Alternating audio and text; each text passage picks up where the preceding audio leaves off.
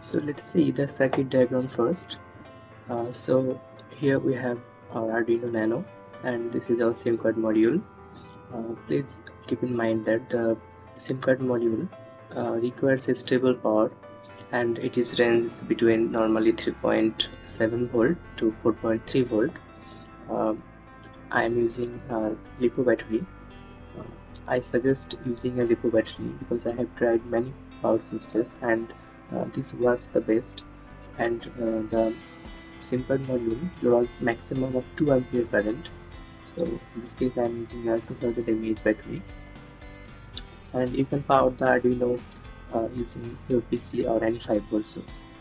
So the 5 volt, so the 3.7 volt goes to the VCC pin of the SIM card module. Actually, this is not sim800l module. Uh, I am using a random SIM card module from the FreeSync, but in case of sim800l, this will be the VCC pin. So connect the 3.7 volt to the VCC pin, and the ground pin of the battery to the ground pin of the SIM card module, and we have to connect the ground of Arduino and the ground of the battery or the SIM card module. Now connect the TX pin of the SIM card module to the D8 pin of the Arduino Nano, and in case of the RX pin, we know that Arduino gives a voltage of 5 volt. So the we need to step down this voltage. So I am using a voltage divider here.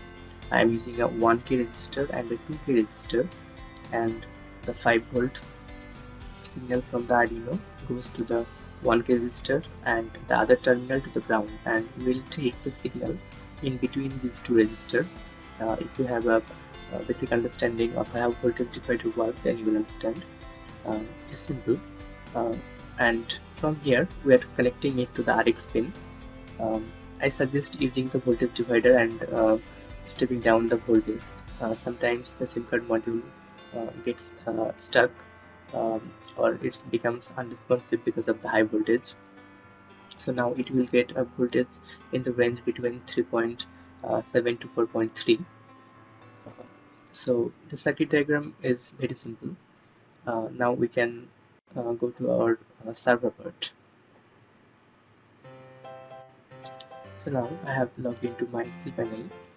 From here, choose MySQL database wizard, and now we have to create a database. Let's name it sample, and next step. Now you have to create a user for this database. Say let's say the user is also sample user,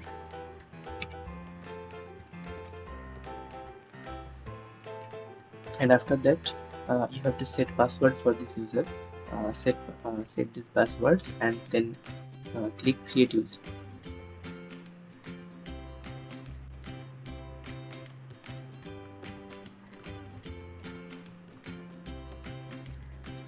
Okay,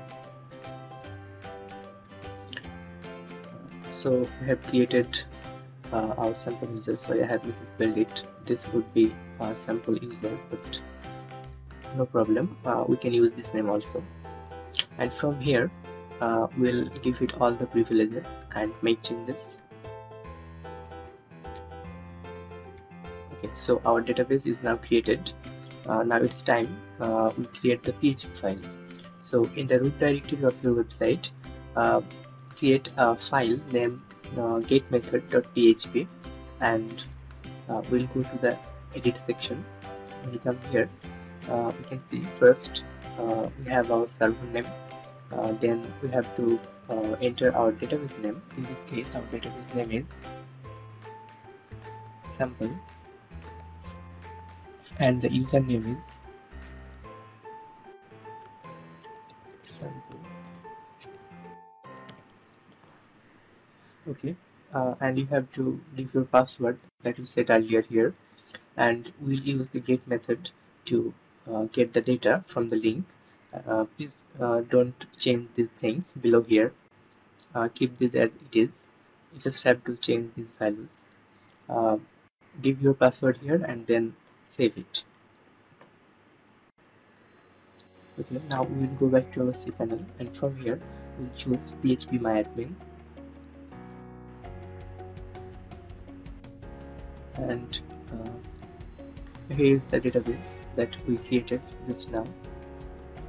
So we'll choose this database.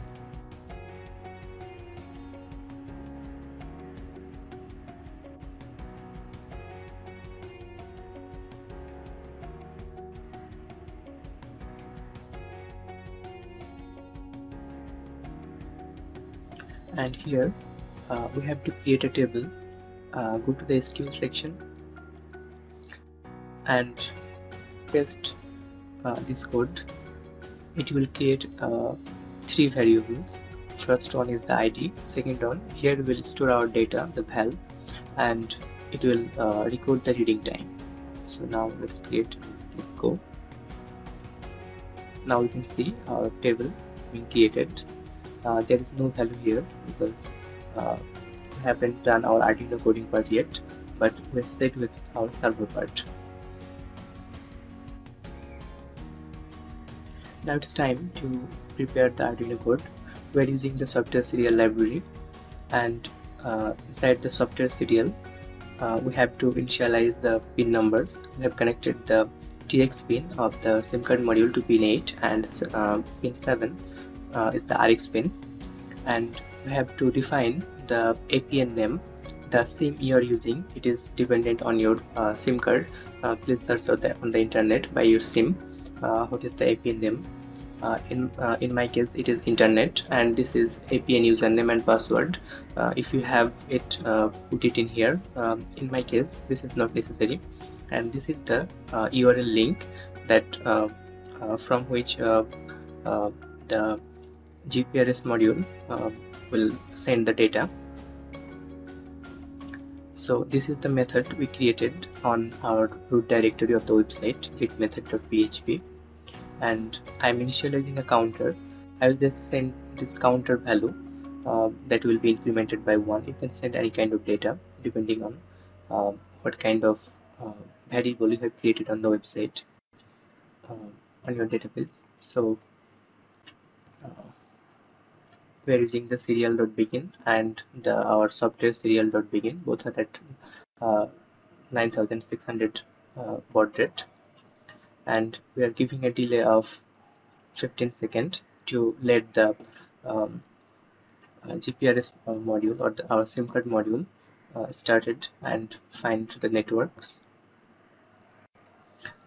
This function is responsible for sending data to the server, and inside our loop void loop function we are just incrementing the counter, and this is the data we'll be sending. We are converting the counter, the integer variable, into a string type, and then we are passing it to our GSM HTTP post, the function will send the data. And here we can see we have taken a string variable, and we have to add this parameter. This is the name val by which the website will identify that where to put the data. Okay, now go ahead and upload this code to your Arduino.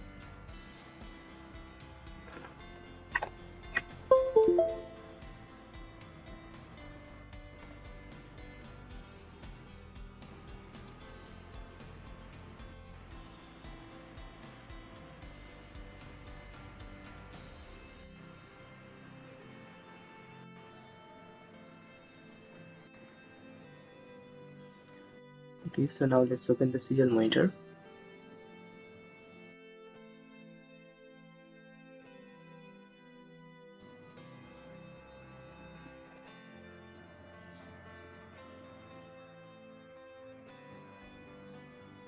Okay, it has set our APN, and this is the IP of our SIM.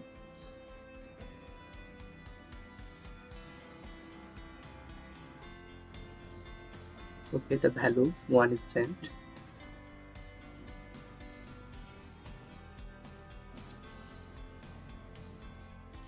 Sent 1.